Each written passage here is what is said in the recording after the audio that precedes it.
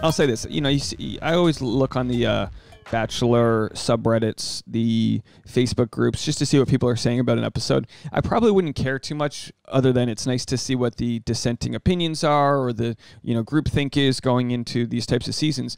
And then I did see somebody who says, and again, we're referencing Ivan's conversation with Tayshia. They have a conversation about being biracial in Southern California, about trying to fit in, about Black Lives Matter movement, and apologies for my woke Southerners. But I just like it's an easy accent for me to mess up. But they're always like, I don't know. I just come to Bachelorette because I want to unwind. I don't want all this talks about politics. When did human rights become politics? When did everyone wanting equality become politics? You know what I mean? And this was the same thing when Colin Kaepernick took a knee, to protest against police brutality. I don't know. I just want to watch football so I can get away from politics. It sounds like you just want to find places to not confront the issues we still have in our country. And like we were talking about, having diverse opinions and a diverse culture comes with not needing everything to be watered down to appease certain people. You know, you live on a cul-de-sac, you might not have the marches, the rallies in your face.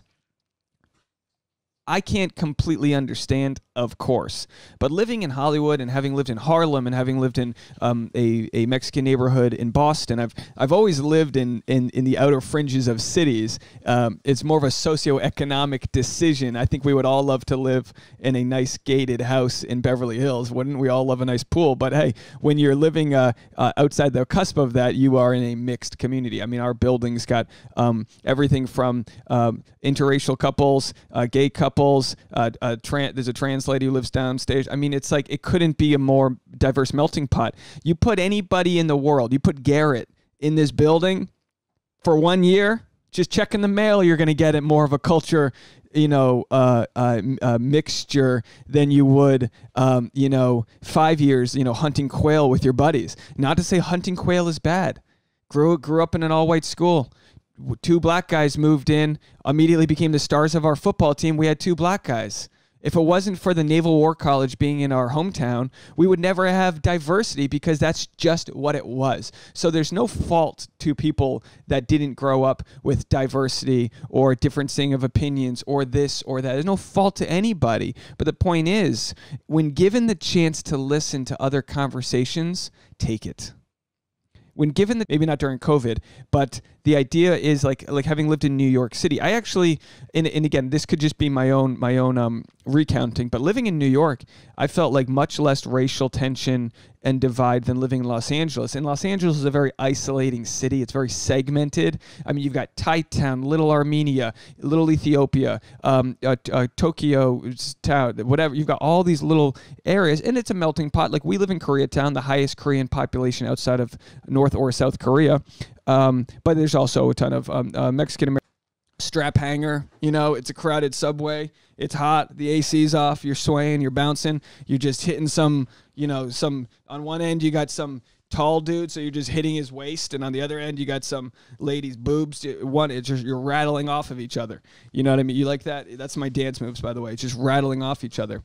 So anyway, in some scenarios, people go, well, it's all these major cities they're all these Democratic run major cities, or are they Democratic run because of the diversity that lives within those hubs? I don't know. Again, not to make it political. I come to your recaps not to deal with politics. It's hard to untangle it all. Leslie said, Dave, are you a New England Catholic? Lapsed? What does lapsed mean? I was raised Catholic in New England. Yes.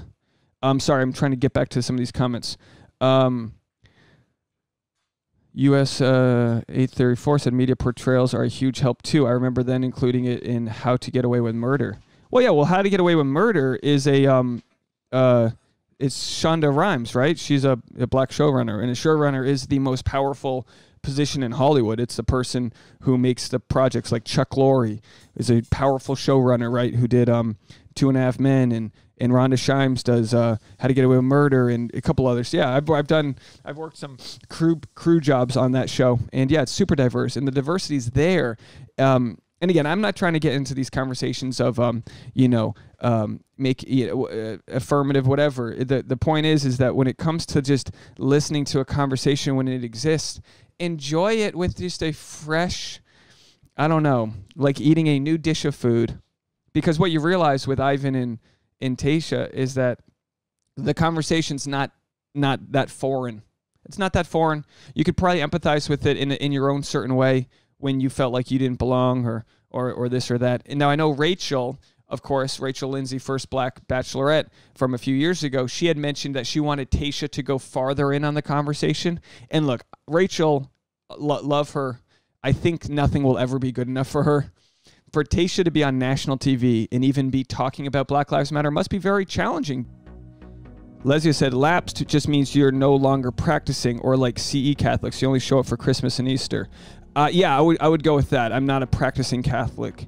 I feel like Catholicism, at least where I grew up, it's kind of like Judaism, right? You can be like culturally Catholic. I don't know if that makes any sense.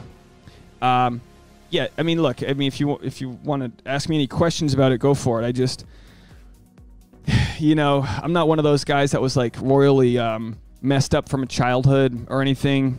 It's just I'm more spiritual, I think, now than anything. There are teachings that are good within the Catholic Church. I have an uncle who's a Catholic priest. There's also, of course, any organization is going to be riddled with, if Joel Osteen's church was as big as the Catholic Church globally, you'd probably have just as many issues of complete BS going on. But instead you get some like pastor in South Carolina blows a guy in an airport, and it's like, all right, that's one and done. But when you attach the Catholic Church to it, not to mention all the instances of course, sweeping things under the rug still to this day, it's going to be a long road to repair. But anyways, if you have any questions about my experience or my beliefs, I'm happy to share them. I don't know if it's pertinent to the discussion of Ivan and Tayshia. Maybe it is. Jessica said, nothing is even good enough for Rachel. She's so judgmental about everything. I like her overall. Yeah, and being judgmental is not a bad thing when you're in her position. I mean, you have to remember, they are trying to make entertaining content. With Rachel, she's got to make content. It's just like these cable news shows. They need content every day. So I do understand when they're trying to like poke at things. And Rachel, she probably did want Tayshia to talk more, but Tayshia let her have. But I think it was a big first step for her to have a real sincere conversation with Ivan. And I think by she was sort of biting her lip about her points of view. I think it was good to show that she was kind of hesitant to share, and I think it made it just that much more less agenda driven. You know what I mean? If she showed up and was like, okay, so part one of my, it would be kind of like, all right, what are you trying to push here? Versus her actually being like, here's my story, here's where I struggle with fitting in. And then, of course, Rachel, as the lawyer that she is, kind of cross-examines Tayshia and says a lot of, she's like, well, why do you feel like you have to fit in? Is it because you want to be white? And it's this and that. It's like, well, I think it's natural in any society to want to fit in. I mean, look at Madonna. She moves to England and she's got a British accent 3 days later. It's natural to want to mimic others vicariously. You get in a relationship, you start talking like the other person. You start sharing this group kind of mind. Anyway, let's move on. So Jessica said, Lesia disagrees, which is fine. It's healthy. We can all disagree. She said, I think she uses her voice and platform to try to move the conversation and make things better, even if that means disrupting things or making people feel uncomfortable. Yeah, look, I mean, there's times I side with Rachel and times I side against her. I've thought with some issues with like Garrett, and certain things that you could be more compassionate to learn how to communicate with people versus slam them. Same gripe I've had with Becca with a KH, is that her name? Becca? Am I pronouncing that right? Maybe no, Becca, little bit. So sometimes you got to make someone an example to really. Now the question is when does a pendulum swing too far? When does someone get a raw deal? Plenty of times, a lot of these, villains of the show get a raw deal.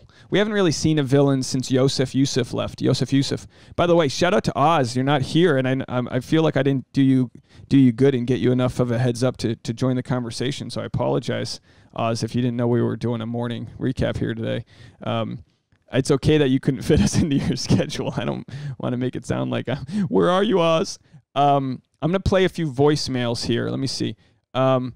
Someone says they agree with Rachel, honestly. It felt like it was a missed opportunity for necessary conversation with an audience that is finally starting to pay attention to racial issues.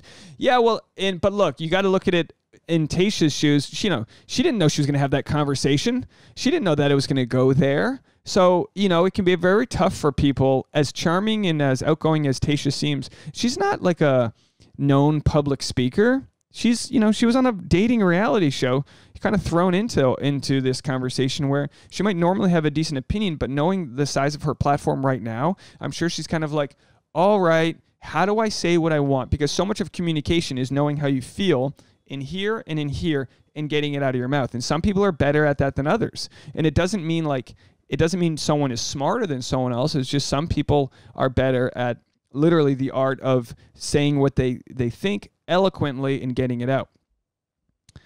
And he said, I saw it was their first real date, and they will go more in depth as their relationship progresses. Maybe. I don't think their relationship's going to progress much. I could be wrong. I feel like they had a deep connection, but I don't know if it's really hard to read Tayshia, don't you guys think? She's so sweet to everybody. All right, I'm going to play a voicemail. Let's see if I can get this voicemail going.